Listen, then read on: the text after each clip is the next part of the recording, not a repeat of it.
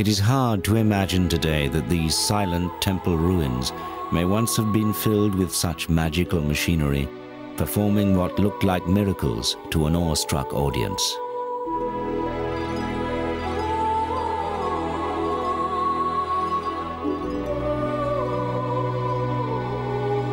These were huge temples, some of the wealthiest and the most splendid in the ancient world. Heron's automatic inventions would have added further to the sheer sense of splendor and awe that any worshipper would have experienced.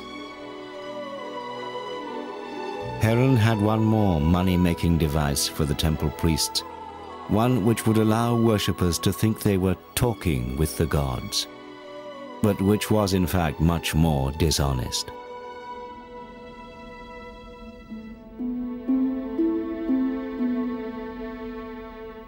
This is the Omen Machine.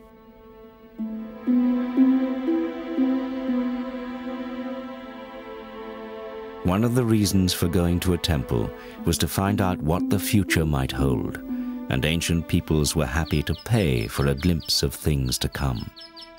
Someone coming into a temple which was equipped with one of these devices would not, of course, see all the workings. As they walked into the gloom of the interior, they would just see this wheel and a mechanical bird. After paying a suitable fee, they could ask the god a simple yes or no question.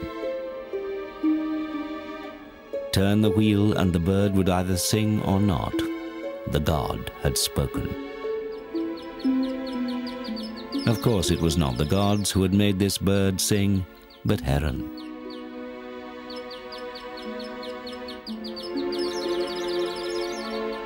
Inside the mechanism, a series of cogs, ropes, and pulleys made the bird sing when the wheel was turned.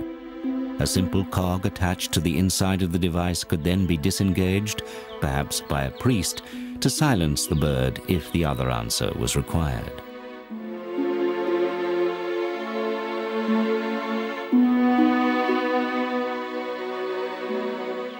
Singing gave one answer, not singing the other.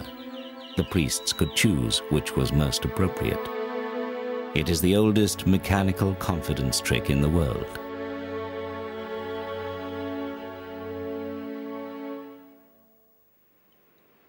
And the wonderful bird song? Just a cup attached to a warbling whistle being lowered into a tank of water.